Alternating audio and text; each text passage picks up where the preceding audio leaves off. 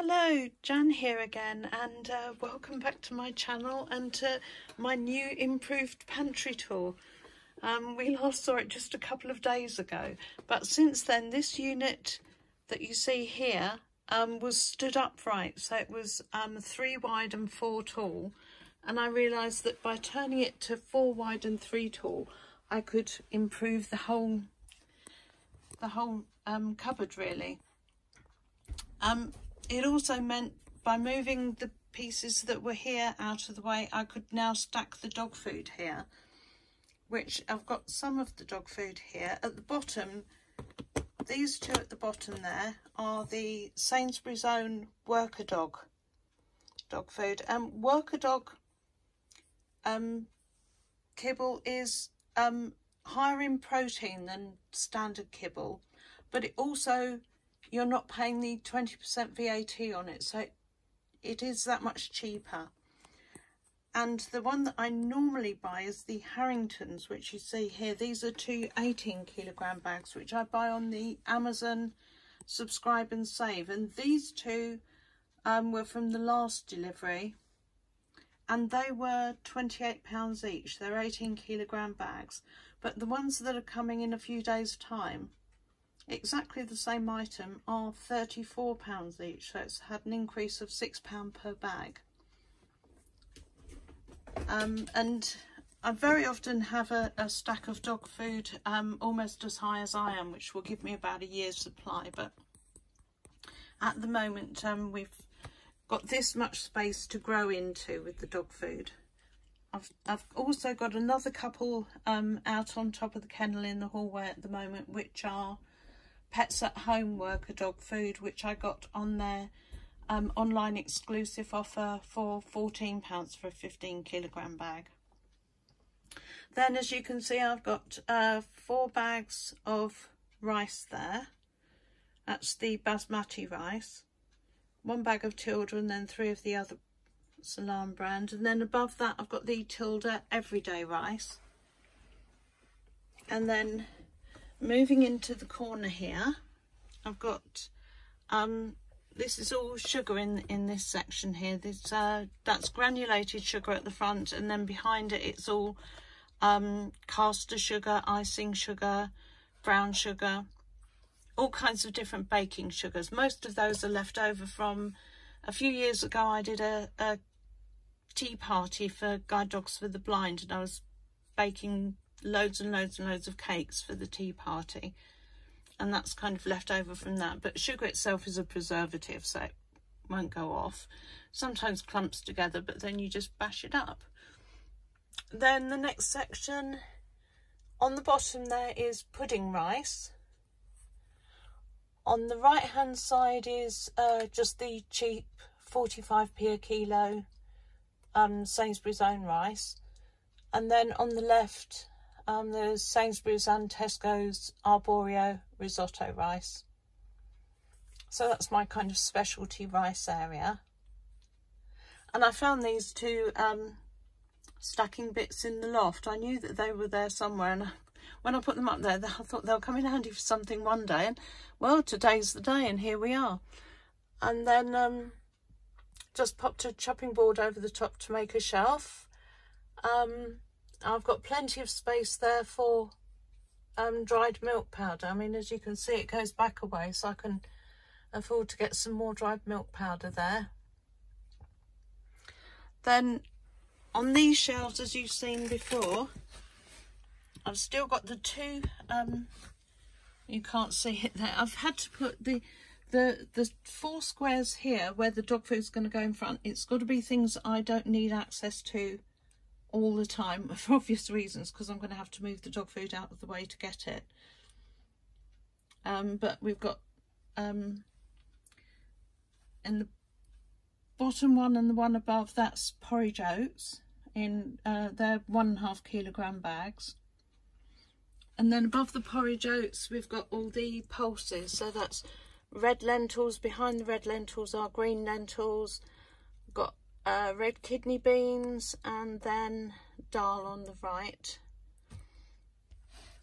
And then we get to the pasta section. So we've got at the bottom, we've got penne pasta, moving up to the fusilli. Is it fusilli? Can't remember how you call it, but it's the twisty ones. Then the next section up, the boxes are all lasagna sheets, and then some packs of macaroni, and then behind them we've got I think 5 or 6 3-kilogram bags of spaghetti and a couple of odd spaghettis on top there. I like spaghetti because it kind of settles down and takes up very little shelf space compared to some of these type of pastas, which I mean, especially this is a Tesco's one. The other two are Sainsbury's, but the Tesco's one seems to take up more space for the same amount of pasta. I'm not quite sure how that works, but it does. And then we get on to, I've moved, I had a spare cubby, so I put some, that's baked beans and chopped tomatoes, or just tinned tomatoes, some whole, some are chopped. But they go all the way back. And then I've been buying loads and loads and loads of sauces, which I always keep a good stock of, but Sainsbury's have had a job for quite a long time now of keeping their own brand pasta sauce in stock. But just the last couple of weeks I've been finding these other sauces that I don't know if they've always had them and I've never seen them, or if it's new to the shop, but I've certainly not noticed them before. But there's a curry sauce which I found, I think it was yesterday, that I've never seen before. We've got the butter chicken that I bought a few days ago. The chilli sauces I've never seen before. And then there's, oh, that one's just a cheapy pasta sauce. I've also found, I think in there somewhere is a sweet and sour sauce, which I've not seen. But, you know, with all this rice and pasta, I think it's quite important to have something to flavour it and go with it. Otherwise we're going to be stuck. I don't fancy just eating dry pasta without anything to go with it. Then this cubby hole has been taken out and rearranged when we turn the unit over, and I was saying to Neil, I've done it wrong, this is going to annoy me now, because I've got the hot dogs on the left and the fish on the right, and it's going to have to swap over because the one next to it is meat. So I want it to go fish, then meats as you go along the shelves there. But we've got hot dogs there, followed by pilchards. We've got pilchards in the smaller tins, pilchards in the bigger tins, and behind these smaller tins we've got the sardines. And if you saw my other video where I was saying, are pilchards Cornish sardines or are sardines Cornish pilchards? So I thought, well, I'm going to look up pilchards and sardines. And apparently it's essentially the same fish. Pilchards are slightly bigger. Sardines are named after Sardinia, where they swim in shoals around Sardinia. And I think the Latin name is Pilchardus sardinus or something like that, very similar to that.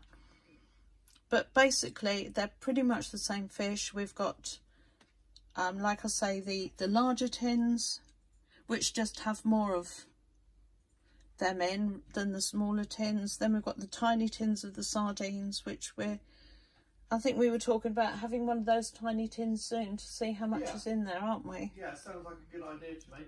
Always good best to try these things out. Yeah, and to see, you know, because I know that a small tin of pilchards will do Neil and I a meal. A larger tin will do us for 2 days' meals. The hot dogs, that's 5 hot dogs, that's probably 2 meals each out of those. I know the bigger size ones, I've been buying some with 8 hot dogs in, and that's definitely 2 meals. That's 2 meals of 2 for you, 1 for me, isn't it? Yeah. But plenty in there anyway. And then loads of tuna. The corned beef, if you look up the portion sizes, it says there's 5 portions in a 340 gram tin, which is that size. Well, I suppose depending on your portion size, but yeah, it probably would do us 2 days, wouldn't it, for a tin like that? Yeah.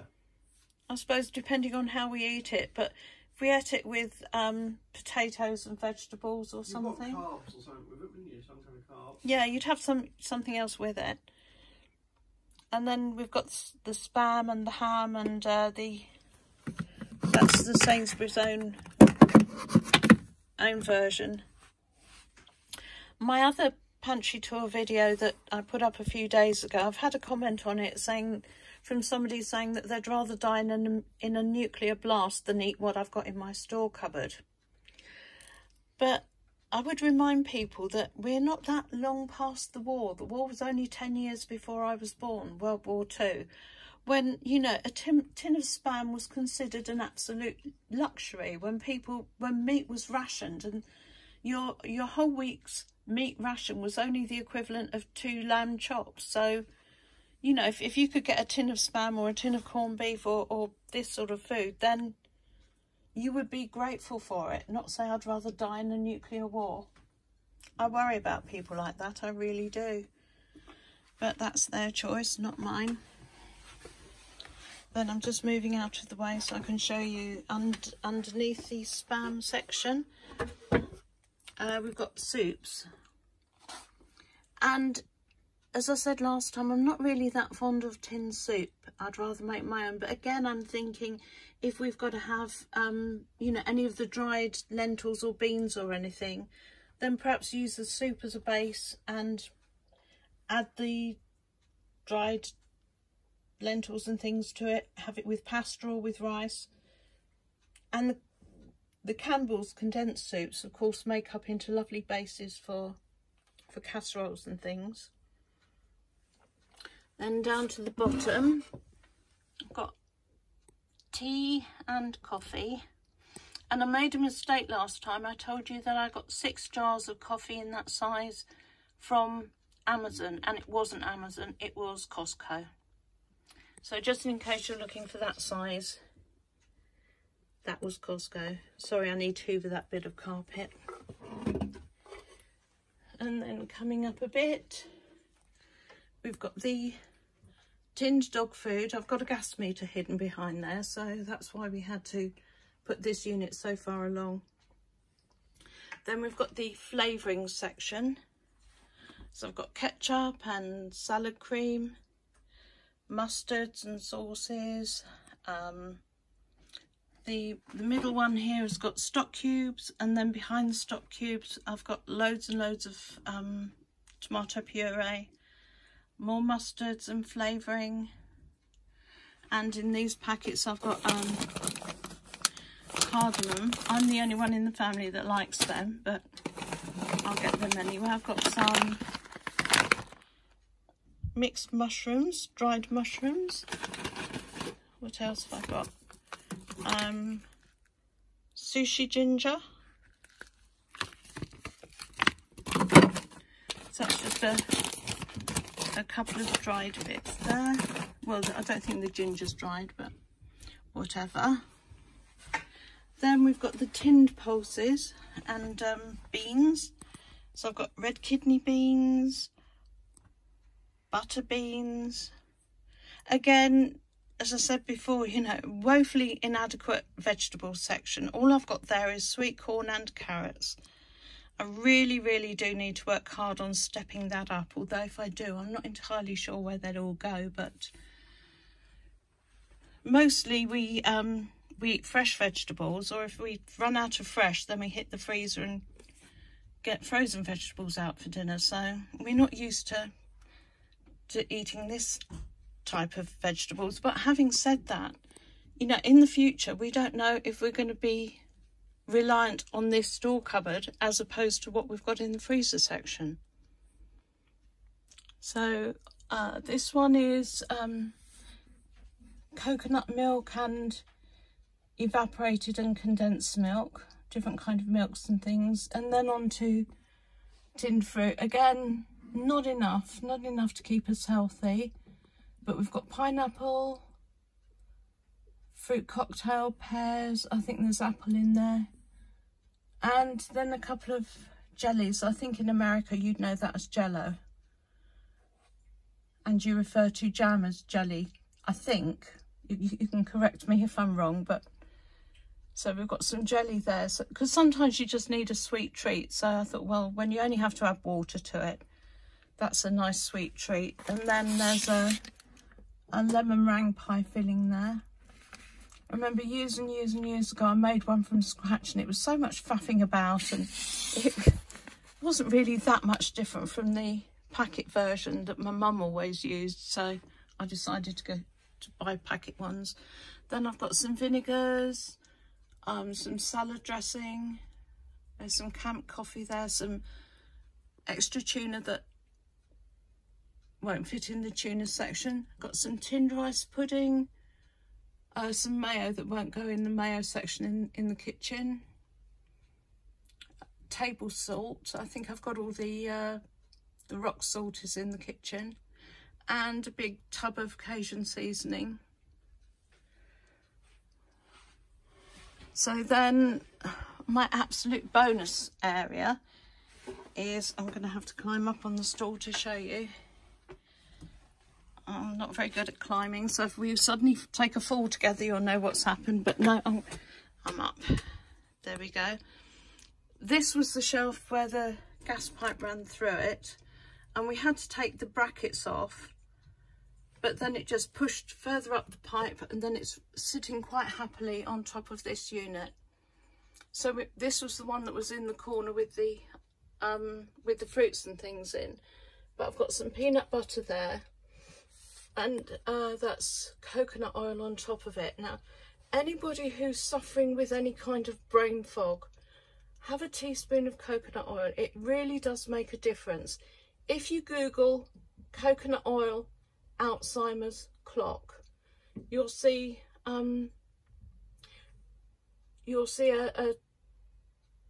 how somebody had given coconut oil to their husband with Alzheimer's, and the difference that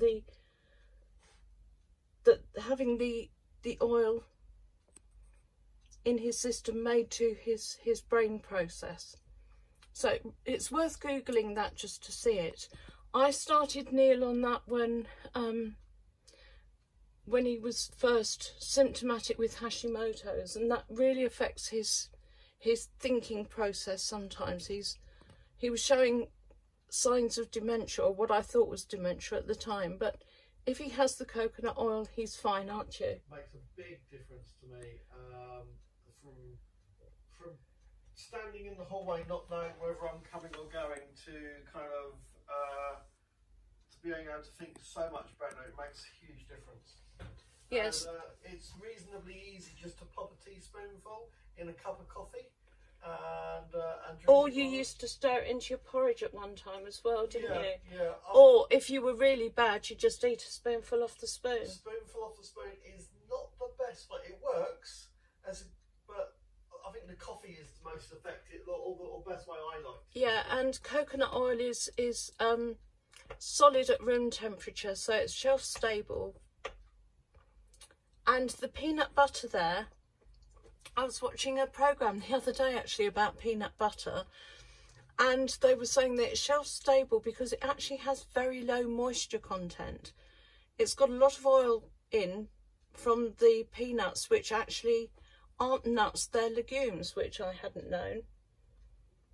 And it was saying that it's the reason that when you put it in your mouth it kind of sucks all the saliva out of your mouth is because it has a very, very low water content. So that's just a bit of trivia there for you. And that's I have the smooth one, Neil has the crunchy one. And also another thing about the peanut butter is, I think when I've been talking about it before, you know how your phone listens to you. So if you're talking about a vacuum cleaner or a new bed or something, you suddenly get adverts for those things. I was showing you the peanut butter in the last video, and then all of a sudden I start getting recipes pop up for dreamy creamy peanut butter pasta, which I haven't tried to make yet, but it seemed a coincidence that I'm talking about peanut butter one minute and then getting recipes to use it the next. Right, next we come up to the honey section, and I buy a lot of honey because we don't buy cough medicine at all. Tests have shown that honey is as effective as cough medicine, but of course it doesn't have any drug in it, so you're not on 1 spoonful an hour or whatever it is. It's also very good for wound healing as well. I know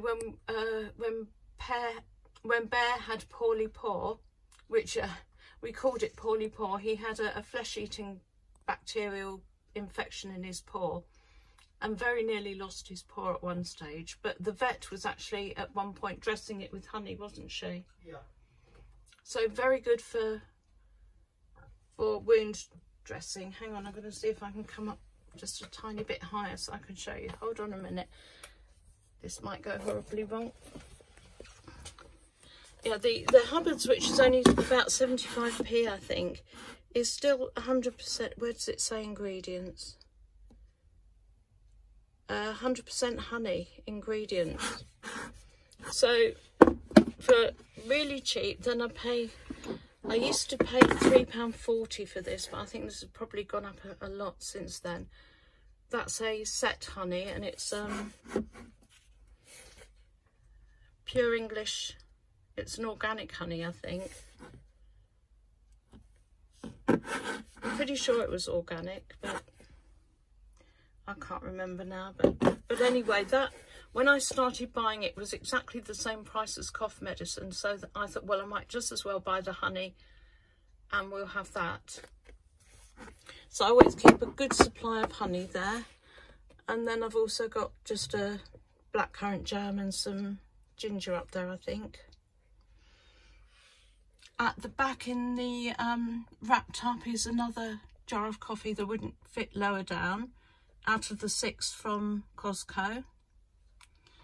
We've got Neil's hot chocolate drink and my hot chocolate drink, because I have the posh one. Mainly because I don't drink as much of it as Neil, so because I have less, I can have a better one. Isn't that right, darling? That's absolutely right, lovely. Of course it is, because I said so. Then we've got some Branson pickle, some sauerkraut, some pickled onions, and behind the pickled onions we've got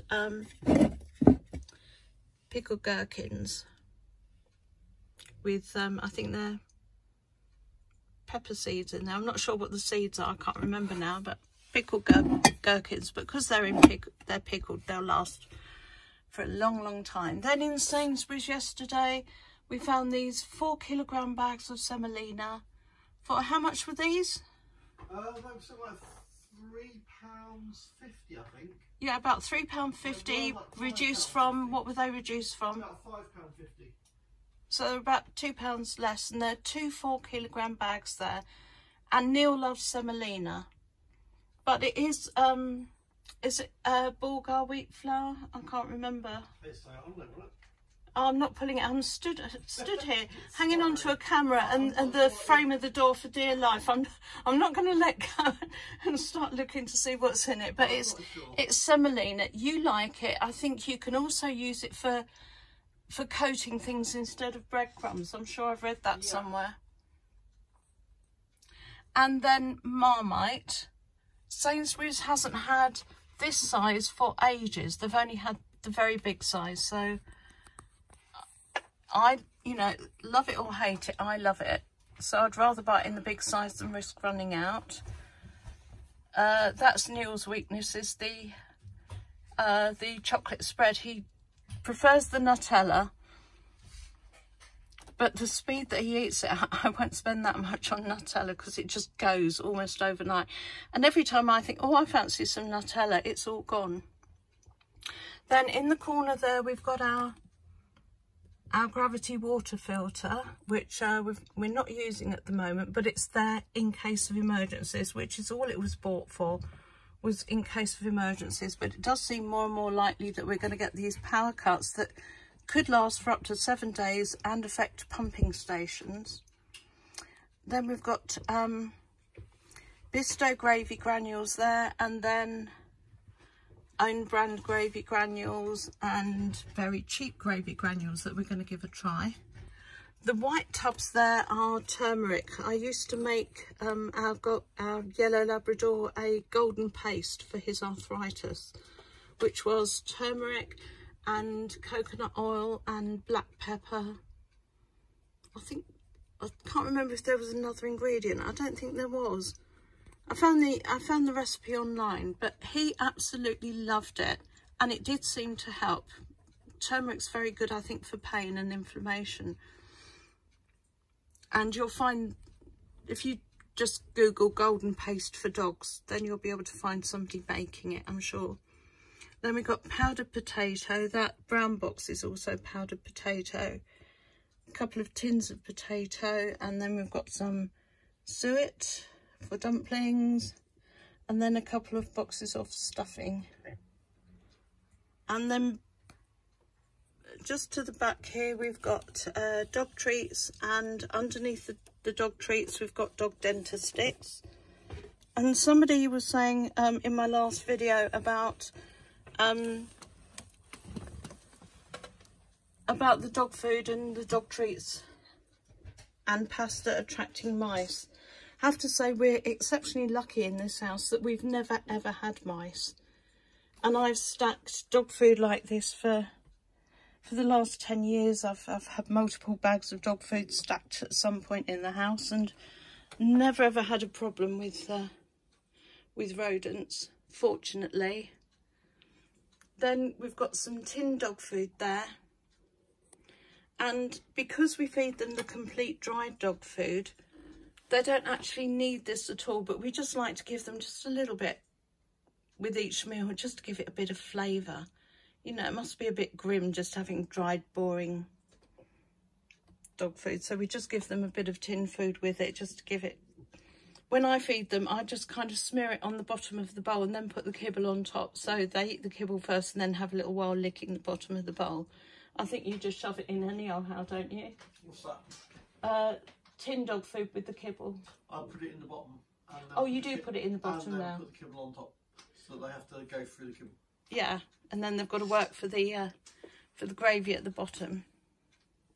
Yeah, so that's my new improved storage in the cupboard, and it makes me feel so happy seeing this cupboard, mainly because it's all tidy and everything that used to be in this cupboard is now just thrown out into the other room, and I've got to find homes for it all. But the other thing that I was going to say is servings. And per kilo, rice should give you 13 servings. I've got it all written up on my board up there. Pasta should give you 11 servings per kilo. Porridge oats, 25 servings per kilo. And then I've got the Nido powdered milk. I've got a 400 gram tin and a 1800 gram tin, and the 400 gram tin should be just over 3 litres, which is 5.4 pints, and the 1800 gram tin is 14 litres, which is 24.5 pints. That's UK pints. I think American pints are slightly different. I've got a feeling our pints might be slightly bigger than American pints, but I'm not certain. So like I say, next time we get delivery of dog food, that will go right up to where that's the stairs there, where it goes white. That's the stairs, so I should imagine that the dog food will go right the way up. So I'm only putting things further back in the cupboard where the dog food will be, where I don't need to access them often. I used to have a pile of dog food in the hallway. In where Echo's kennel is now, I used to have my tumble dryer. And I used to have the dog food stacked in front of the tumble dryer, which meant that I never ever used the tumble dryer because I had to move 150 kilograms of dog food if I wanted to get to it. So eventually I thought, well, I might just as well sell the dryer because it's never used. I think I didn't use a tumble dryer for about 5 years, because the one that I did have was on the recall list, So when they took that one back, they exchanged it for a top of the range new one, and I just didn't really like it. It had all the dog food in front of it, so I sold it and saved myself God knows how much money drying our clothes, as I've always done. All our washing either gets dried outside on the line or hung over the top of the stairs. I will do a video one day showing you how I dry my washing upstairs. But for this video, for the pantry tour, that's it, I think. I hope you enjoyed it. I hope it gave you some ideas for yours. I know I've had some lovely comments from people that watched the last one, so hope you've all come back to see the new improved version. And for anybody new to this video, please do like and subscribe. Okay, take care. I'll see you in the next one. Lots of love. Bye.